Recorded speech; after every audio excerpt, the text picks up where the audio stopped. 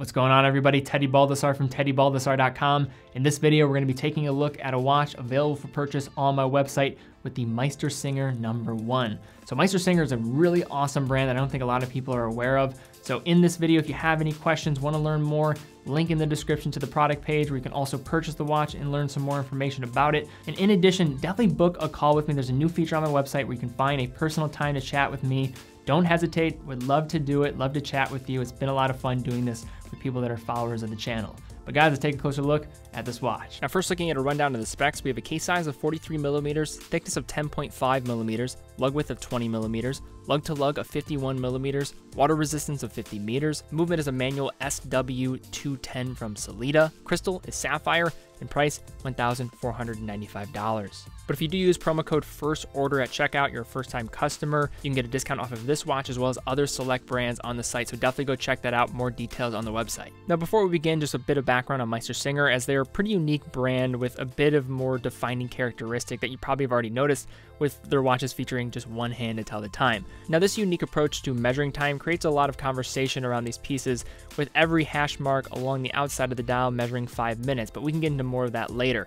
The German brand was formed in 2001 and have quickly elevated as one of the fastest growing mechanical watchmakers out there, producing their watches in Switzerland. Their name is derived from MeisterSingers during the Middle Ages, and the period was also a point of inspiration, with many historical middle-aged single-hand clocks being a point of influence. The model that we have here today is their #1, so it's the watch that really is kind of that flagship design, kind of that baseline and entry point into this world of their single-hand watches. And I do have a series of different videos on MeisterSinger models that you can check out on the playlist page on this channel. So first, looking at this watch on the wrist, we have a larger case variant here of this #1 at 43 millimeters, which does have quite a bit of presence here when factoring in the lug to lug of 51 millimeters, which I wouldn't say that we're larger than a 43 millimeters. I'd say it's pretty on par with what to kind of expect there. It's going to size out the majority of the wrists out there, I would say, on the smaller end. So I would recommend this for wrists, I'd say 6.75 inches and up. Usually a typical kind of cutoff here for watch diameters. But again, as always, comes down to personal preference.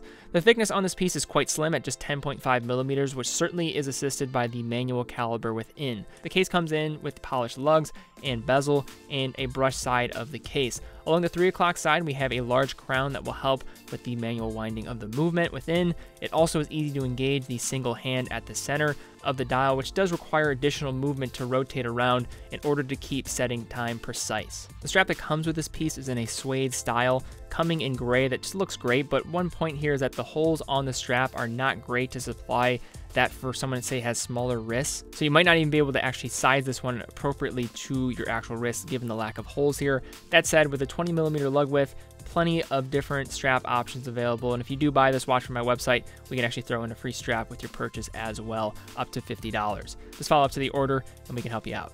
Looking back towards the front of the dial here, we have a thick dome sapphire crystal that provides a unique viewing experience depending on the angle. The version that we have here comes with this deep midnight blue.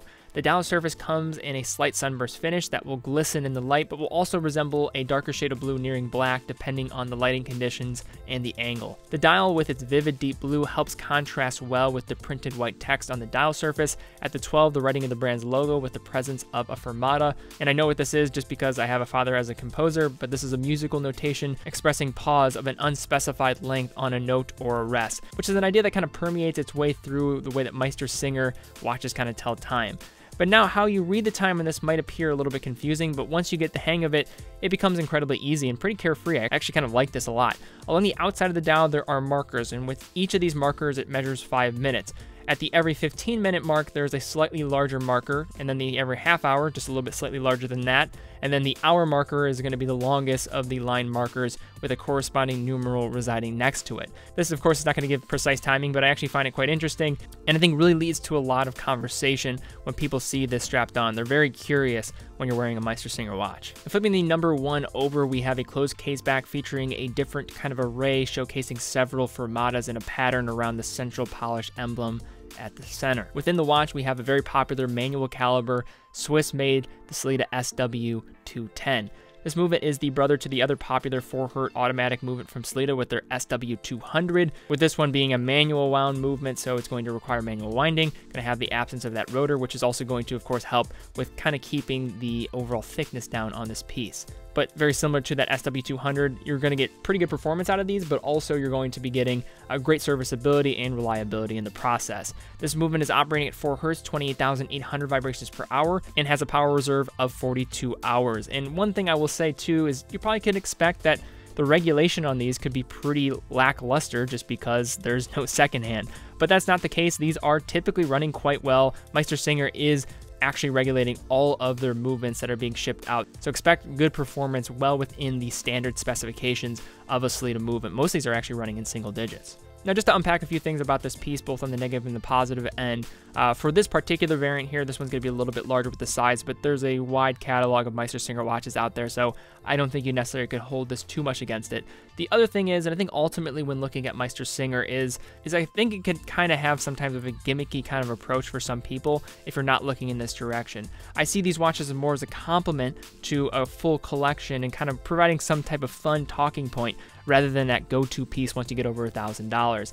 And I think the other thing is, because there's no moving second hand, I think a little bit of the kind of movement and liveliness of the dial does kind of get simmered down a bit. But in terms of the things that I think are very cool is, this is unlike really anything else in the marketplace in terms of its design. I think it's a cool way to tell the time. It's very unique. It's going to create a lot of different conversation as well.